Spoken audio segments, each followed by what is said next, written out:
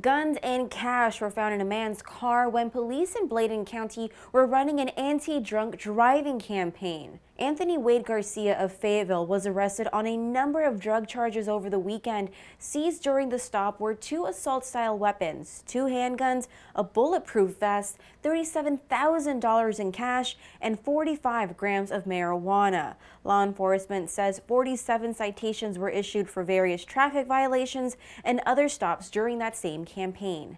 At CBS 17 Digital Desk, I'm digital reporter Judith Retana.